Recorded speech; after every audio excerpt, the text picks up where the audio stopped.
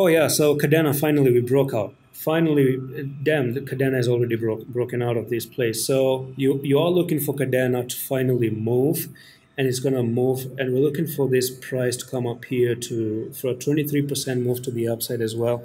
So that's amazing. That's looking pretty amazing. 22% is already sitting on the table. This was the sideways movement that I've been talking about that you need to break up, come down, up again, break the level, come up here. That will be really, really amazing. Okay. So this has finally broken out and we're looking to actually come up to $2.3. That's simple put. So let me actually dive into the 4 hour time frame and let's see the smaller time frame and how they look like right now at the moment. So you've already made the breakout pretty much.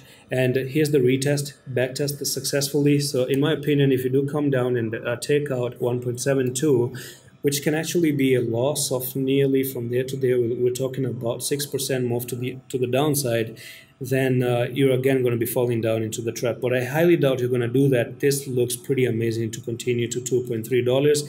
So let's move on to the last coin, which is going to be Cardano.